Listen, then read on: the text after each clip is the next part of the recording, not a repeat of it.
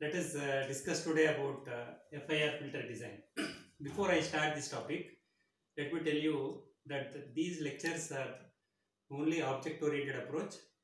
So, core approach or depth into the concept can be discussed in the later lessons, because some of the students are asking for in-depth concept coverage also. So that video lectures will be covered in the later sessions.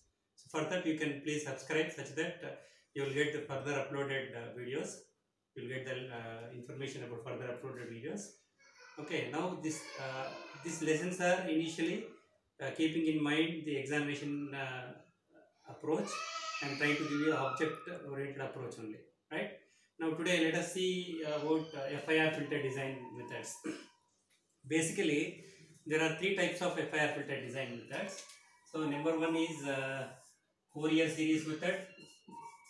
Fourier series method. So when I am considering Fourier series method, point to be noted is we consider a signal which is a periodic signal. So considered in the interval minus pi to pi, right?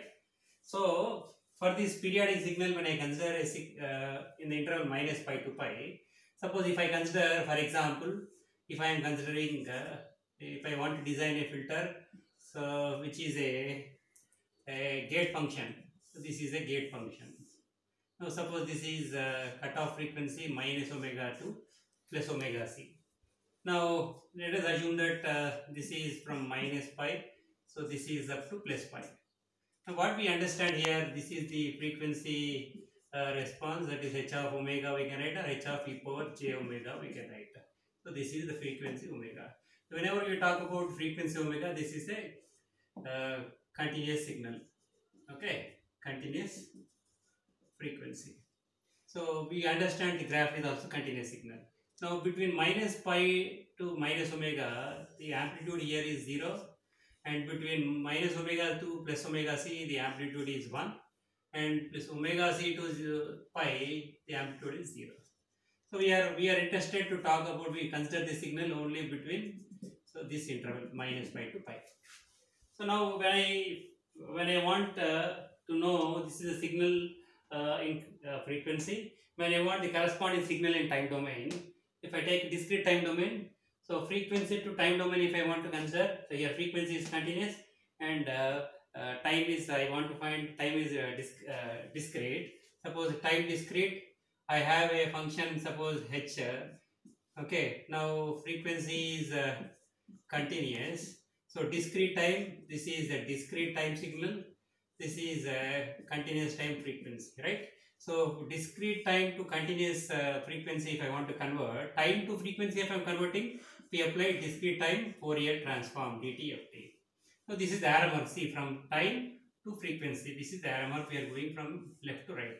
Now frequency to time, here from frequency I want to convert to time, from frequency to time means from right to left I want to come, from frequency to time if I want, we apply in IDF, inverse discrete time Fourier transform.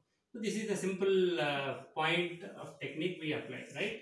So here, so when I apply, so for this signal, what I am trying to do now here, when I am applying IDFT to this continuous time signal, I get a signal, I try to get a signal which is, I want to get in discrete time.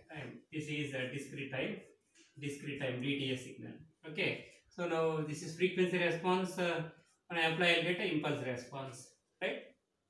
So now we know very well for a gate function, when we apply IDFT, we try to get a sinc function or sample function, right? So the sample function is of this form. So this is discrete time. We are taking a sample function. So this is the sample function. This is a sample function like this.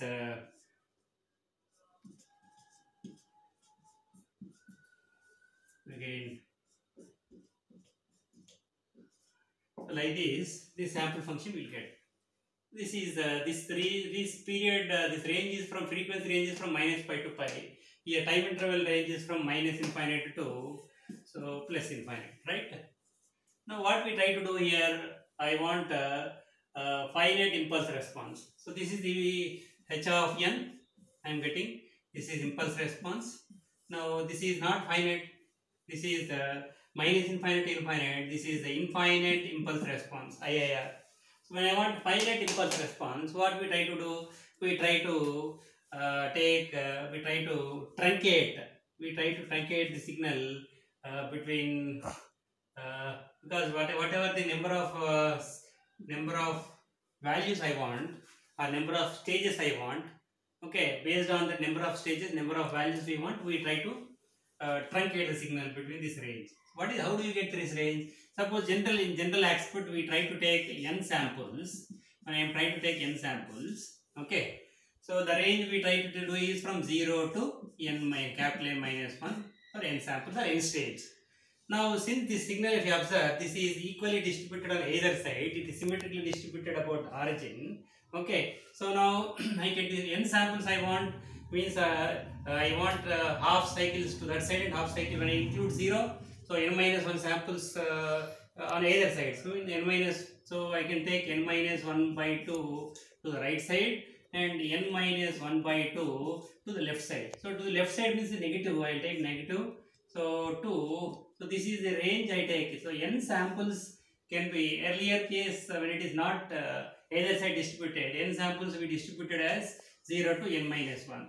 Now one point to be noted, n samples when I take so this n minus 1, when another 0 also is one more sample. If I take n minus 1 plus 1 is total n samples. Now n minus 1 half times and n minus 1 another half times. So overall it is n minus 1 and another 0 if I add n minus 1 plus 0. Because minus n minus 1 by 2 to plus n minus 1 by 2, there is a 0 included. So if I take this interval, so now I am taking this interval is minus of n minus 1 by 2 and this interval I am taking this as, plus n minus 1 by 2, right? So this, between this interval minus of n minus 1 by 2 to plus n minus 1 by 2, I am considering n samples. So we are trying to truncate the signal which is in the range minus infinite to plus infinite. So to this n samples where range is, I am taking n samples or n stage from minus of n minus 1 by 2 to plus n minus 1 by 2. Since the signal impulse response is equally distributed on either sides, right? Now the point to be noted, when here what we, now this signal from minus of n minus 1 by 2 to plus n minus 1 by 2, when it truncates, this becomes impulse response which is finite range because it has only n samples, so it is finite samples. So this one, what we try to do now, so this is distributed on positive side, positive n and negative n. So this is a non-causal system. It is a non-causal. When a signal is distributed on either side, we call it non-causal. Non-causal systems are non-practical. We cannot design these signals, non-practical systems.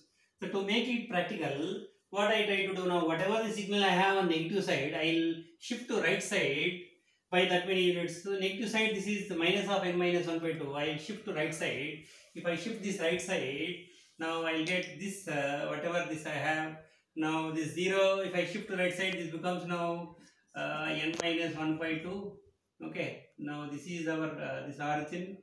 So I can try to take, I am trying to shift this signal. I am trying to shift the signal.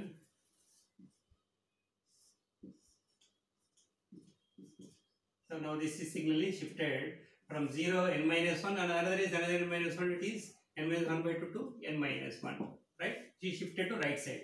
So minus n minus 1 by 2, when I shift to right side by n minus 1 by 2, it becomes 0. 0 when I shift to right side, 0 plus n minus 1 by 2 becomes n minus 1 by 2. Now n minus 1 by 2, another n minus 1 by 2 if I shift, that becomes n minus 1. So this signal, now this is shifted, or this is seen on only right side, so this is a causal signal.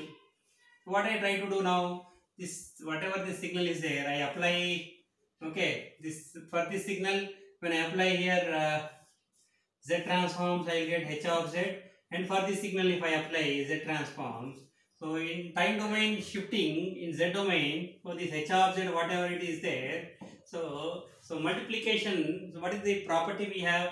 Time domain shifting. If I am shifting in time domain, when I am coming to Z domain or frequency domain, Z is nothing but e power j omega. So when I shifted, this is time domain signal corresponding frequency domain signal is, if I apply Z transform, I get frequency domain signal. So here this is a shifted version. This is H of n. This is H of n. What we have seen here. This is right side shifted. So H of n minus. I am shifting to n minus 1 by 2. So n minus of capital N minus 1 by 2. This is shifted signal to the right. So shifting in time domain. So when I say in frequency domain or in Z domain, it is Z power. So whatever the value I have shifted, so minus of this value, so minus of n minus 1 by 2. Okay, so this whatever signal I have is in frequency domain now.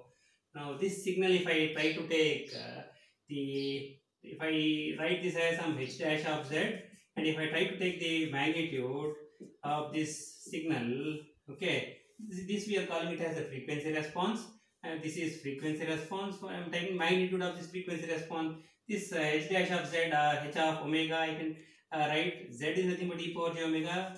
I can write a h dash of z or h of omega. If I plot with respect to omega, okay, the signal, the magnitude of this frequency response magnitude, the frequency response magnitude versus this frequency. This is frequency and magnitude of this frequency response plot. So if I am trying to design a low pass filter, okay, so how do we get the plot? Approximately, roughly, we get the plot, so plot like this. So what we observe here is, so in between, so this is the pass band signal. I can see some signal. This is the graph approximately for a low pass filter, and this is the stop band. So what we find in stop band is we observe some ripples. So these ripples are obtained. These ripples we observe. This is not undesirable.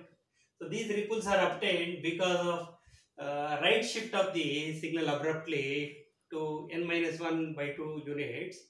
Because we are shifting to right by n minus 1 by 2 units to make it causal. Because of abrupt shift in right. So there are some ripples observed in stop band. Okay, so this is this ripples which is observed. We are discussing. We are coming to a point called as Gibbs phenomenon. Okay, Gibbs phenomenon. So we discuss about this now. As an introduction, I am trying to say this Gibbs phenomenon. Now this challenge or this drawback, whatever we find in Fourier series method in designing a low pass filter, FIR low pass filter by using Fourier series method, this challenge or this drawback can be overcome in the second method called as windowing method.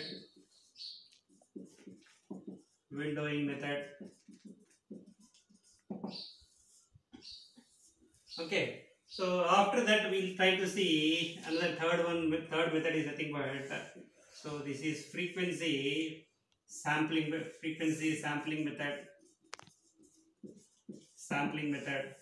So already, as we discussed, the frequency is in continuous type.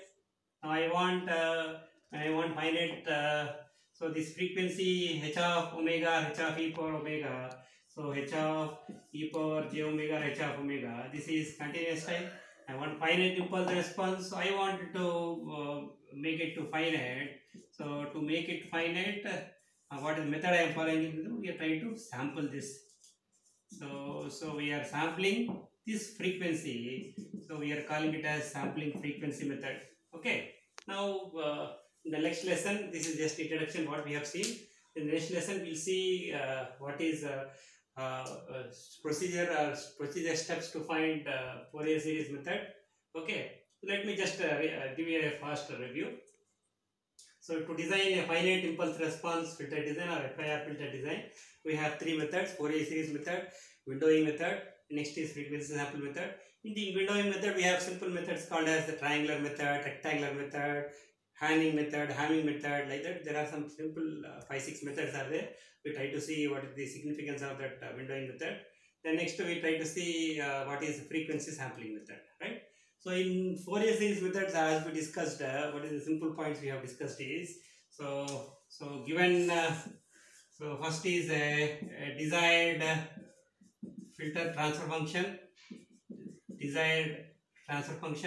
From this we found from frequency to time domain we found desired impulse response. This is impulse response which is desired. So from frequency to time, so we discussed IDTFT, inverse discrete Fourier transform.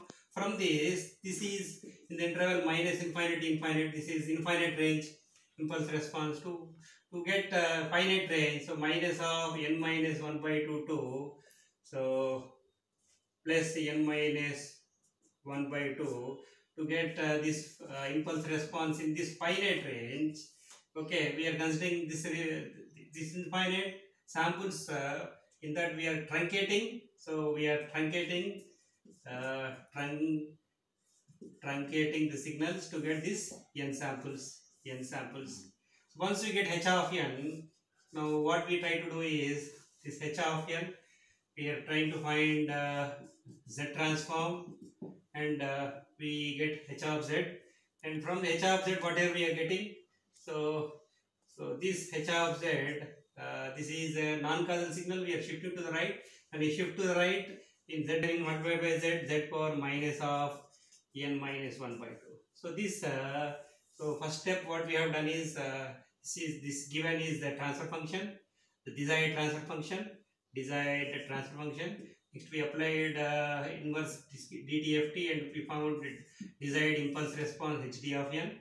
Then third step is we truncated this signal taking n samples from the range minus of n minus 1 by 2 plus n minus 1 by 2. We got h of n. The next step is we found z. We applied z transform, and we got h of z. And then this is a non-causal signal. To make it causal, we shifted to right side by n minus 1 by 2. So we are shifting in time domain is nothing but multiplied by z power multiplied by exponential of that n minus 1 by 2 units right side. So minus. So this whatever we get, we are considering this as h dash of z. Sorry. So this h dash of z. The next step we are trying to take is the magnitude of this h dash of z. Then next we are trying to plot this magnitude of this h dash of z versus this frequency. So this is what we are trying to find. These are the different steps we found. First is from transfer function to IDFT, first step. Next step is truncating, second step, and third step is finding out the transform, and fourth step is multiplying by z power n minus 1 by 2. So and fifth step is whatever it is, we are trying to find frequency response.